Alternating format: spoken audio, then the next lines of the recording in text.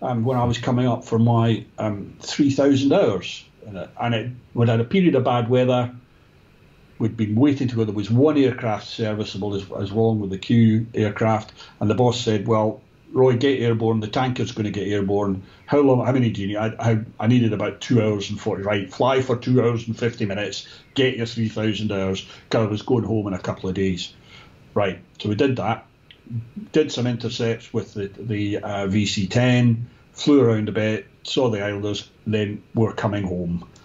So I'd got my 3,000 hours, and Nice. my nav, as we're running in towards the airfield, said, right, that's us going through 500 feet, and that's my last height check. I know what he's saying, because you don't see any more. So I'm flying on the Radalt. I also had the HUD set up for Mach as opposed to knots, because I wanted to see exactly how close to the speed of sound I was.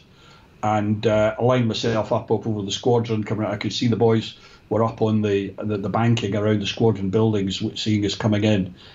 And this is where it went wrong, because I wasn't paying attention. And I was looking at my height, and I was looking at my lineup. What I wasn't looking at was my speed.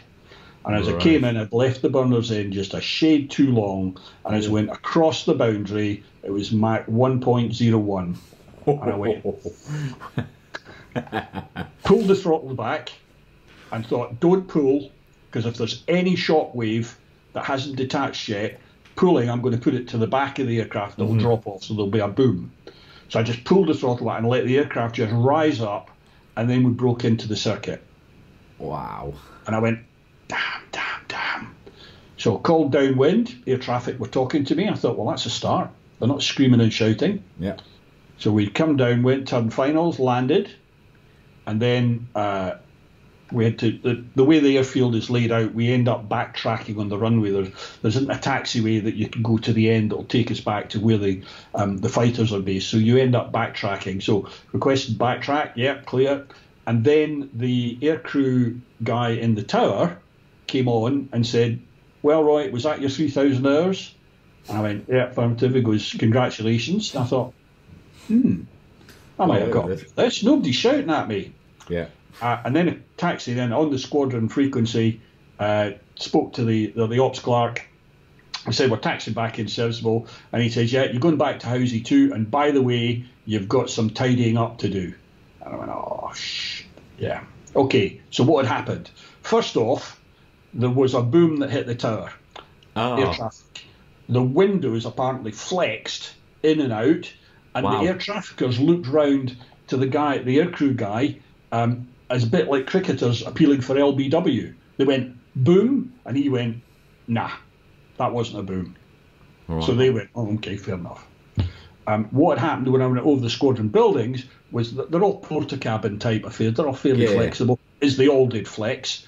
And all the plastic covers on the fluorescent tube lights in the ceiling all fell out.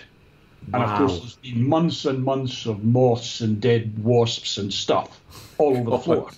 So that was the clearing up bit. And at the end, I thought, well, okay, that's fair enough. I can do that. Yeah, what became apparent later on, and this was bad, was that the boom, which wasn't a boom according as ruled to air traffic, actually went in the doors of the fire section, which is underneath the tower, and knocked the space heating system off. Now, the space heating was metal pipes that carried hot water, and they were on hangers, metal hangers that just above or just hanging down from the ceiling, just to provide some sort of heating for the fire engines.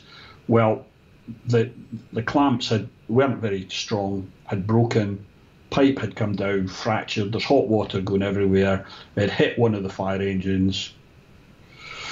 So, formal letter of apology to the fire master, and yeah, that's one that I wasn't proud of. Anyway, I didn't come in as fast ever again after. I can imagine.